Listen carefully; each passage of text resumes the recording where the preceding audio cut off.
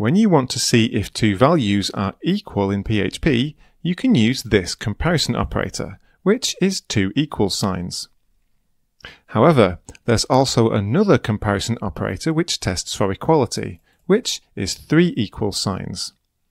So what's the difference? The first operator compares two inputs and returns true if the values are equal. For example, here we're comparing two integer values, and the result of this comparison is true.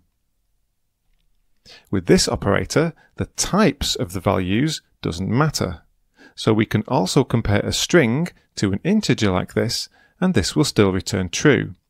Only the values of the inputs are compared. This is called a loose comparison.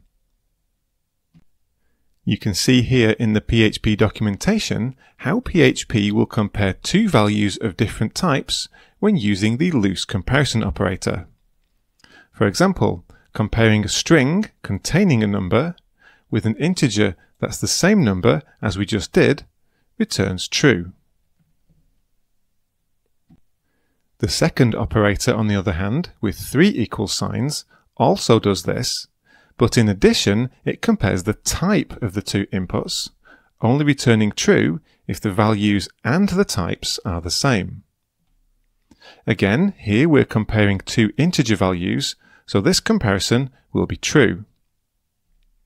If one is a string, however, the result of this comparison using this operator will be false, as although the values match, the types don't.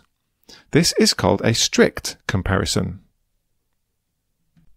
And here is how PHP compares two values using this operator. For example, comparing a string containing a number with an integer of the same number, this time returns false. So when should you use one operator or the other? Let's look at an example. Here we have a simple PHP script. After the HTML header, we have a form with a text area that contains some text, a text input for searching, and a submit button. Below this, in PHP, when the form is submitted, we're using the strpos function to perform a very basic search to see if the search string is found in the text, and we're printing out a message accordingly.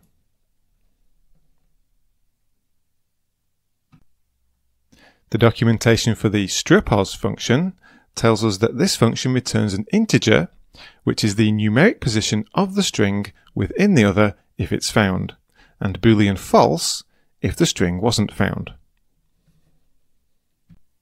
Let's give this a try. If we have the text "Hello World" and we search for the word "world," we get the message that it was found as expected.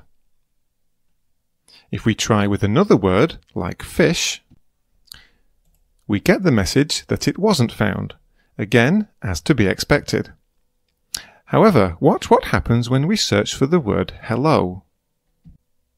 This string exists in the text, so we should get the message saying that it was found. We don't though, it says not found. So what's going on? What we're doing to show the message is compare the value returned by the strpos function to false. If it's false, the string wasn't found, as the documentation says. Let's try and debug this. So in addition to the message, let's print out the result from the function call to using var_dump. Let's search again for world, and we get an integer value of 6, which is where the search string starts in the text. Let's try hello again, and we get 0. This is correct as the character positions start from 0.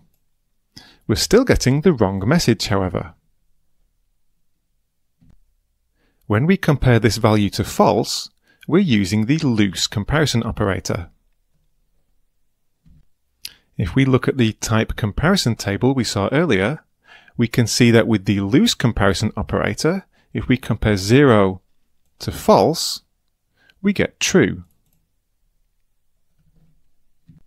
So if the string is found, but the position is 0, we're comparing 0 to false, so we're going to get true.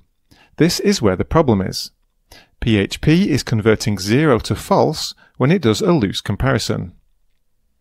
Let's change this to use the strict comparison operator instead.